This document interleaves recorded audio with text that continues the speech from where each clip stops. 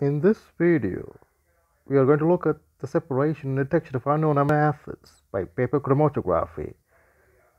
It is done with the help of anhydrine, which react with amino acid to give purple color.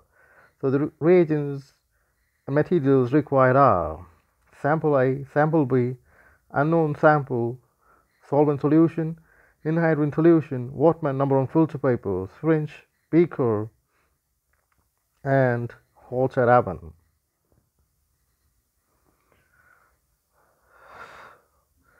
So the reagents required to prepare solvent solution is butanol, acetic acid, water in the ratio 4:1:5.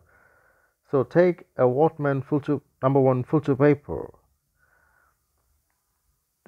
draw a horizontal line at an interval of 2 centimeters. Mark 3 spots A, B, and C. Draw sample A on one spot. Drop sample B on another spot.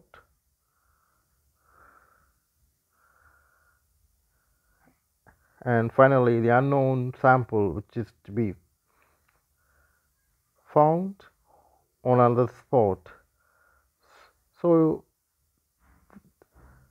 this works on the principle of difference in partition coefficient between the mobile phase and the stationary phase. The stationary phase is cellulose water conjugated one. So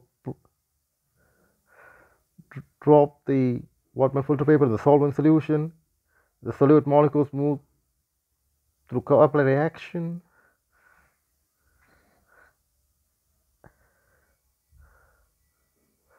So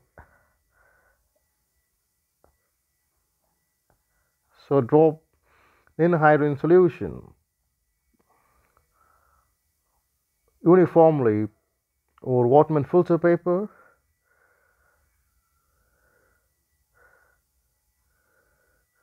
For the reaction to occur. Reaction between amino acids and anhydrine gives purple color,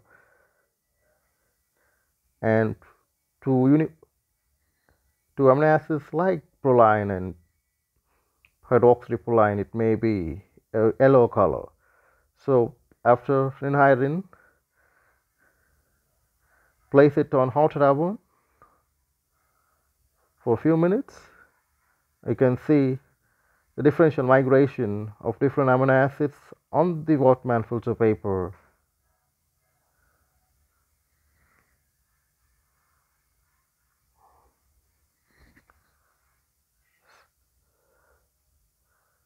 So calculation order of value, the distance traveled by amino acid, that is solute, divided by distance in centimeter traveled by the solvent from the solution. Sample A is glycine, you can see as 0.363, sample B is tyrosine as 0.563, and the unknown sample whose order of value is similar to tyrosine as 0.563. So the unknown sample is found to be tyrosine